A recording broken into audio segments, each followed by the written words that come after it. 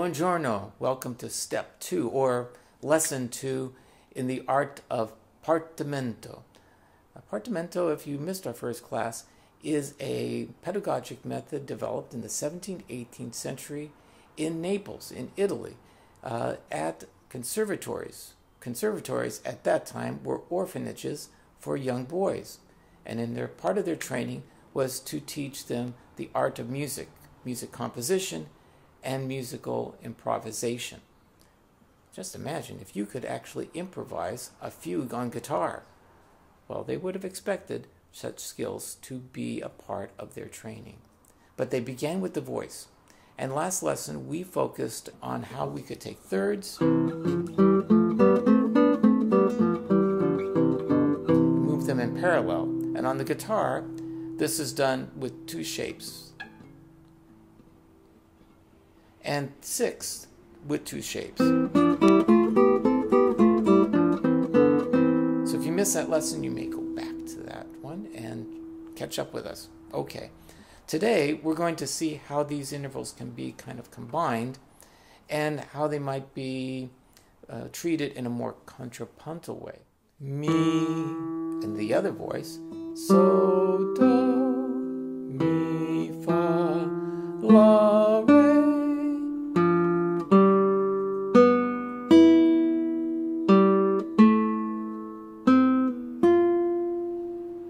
So what you just heard is kind of formulaic, but it would be something that if you saw a voice moving up by step and having a harmonic statement that went from E, from mi to fa to so, that your response in improvising could be to sing so, do, la, re,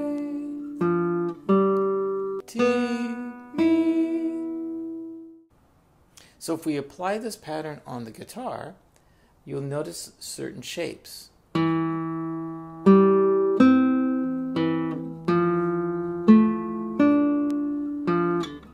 This is the third. This is our fourth.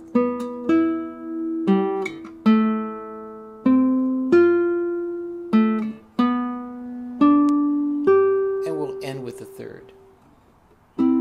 Taking this a step further, we can fill that interval of a fourth in by creating a scale. That sounds a little bit like when you go to the basketball game or baseball game and they start doing la da da dum. In this case, it's sol la ti do. So how that would work, again, same bass line. 2, 3, 4, 1, 2, 3, 4. Our improvisation or our practiced formula could be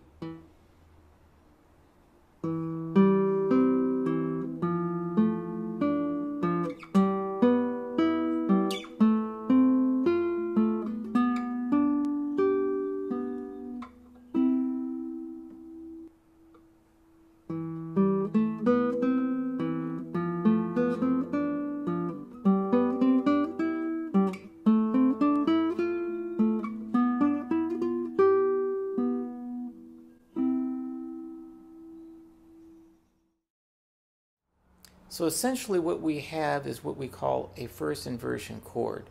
We have a bass note, and above that is a third. And then the next note that it skips a fourth is what we would call an A minor chord in this case. C and E. Normally we would have seen it here. A, C, E. But if we bring this up an octave, we have C, E, C, E, A, Do, Mi, La, yes?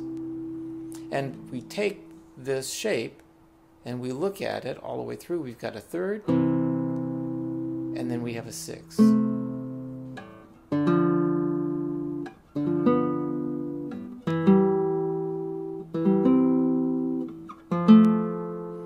Now again, the varying shapes having to do with knowing your fretboard is also having to do with which ones are major thirds and which ones are minor thirds. So a major third is here, and a minor third looks like that.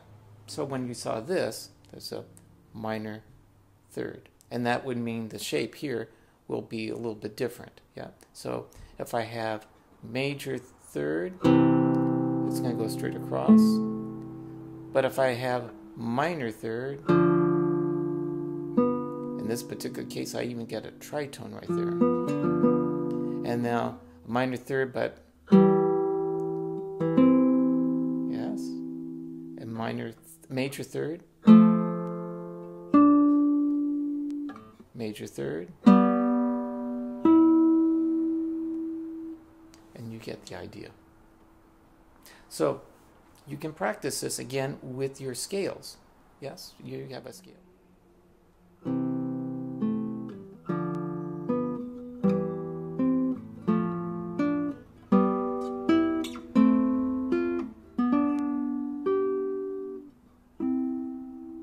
On our previous class on Partimento, we discovered that the rule of the octave was taking a sixth and making it an octave by moving the two outer voices in contrary motion. So parallel motion is when our voices are moving together in the same direction. But if we move them opposite directions, if F goes up to G and A goes down to G, we have an octave. Even better. And they love that sound. Yes, in the Renaissance and in the Baroque period, that'd be the 17th and 18th century, and all the way through even today, we find songs that will do that, follow that same principle. So even though this method of discipline for improvisation dates all the way back to the 17th century, it's still very current and can be put into use today as well. So today we got to see how you can embellish, how you can combine intervals like a third and a sixth in relationship to a bass note and create what we call an inversion of a major or minor triad. So we call that a 6-3 relationship. In your practice of scales, you can add this. You can start with maybe thirds.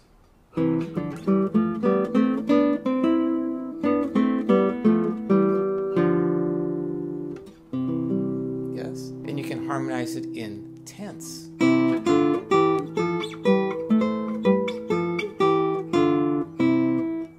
And then end in an octave, the rule of the octave, yes? And you now could even make it a little bit more interesting by adding sixth in that. So you'd start with an octave, go to a sixth, and then go up the scale in sixth. And here you can make an octave if you want. Or you could have kept on going. Yes. Octave. Sixth.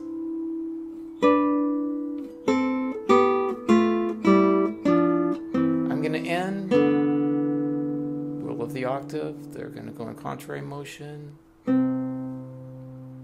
Yes? Have some fun with this. This is a great exercise for your thinking brain, and it also will help make you more prepared to spontaneously create music. That's the end of today's lesson. Next time, we're going to take a look at a composition by Matteo Carcassi, which essentially does many of the things we talked about in the last two classes on Partimento.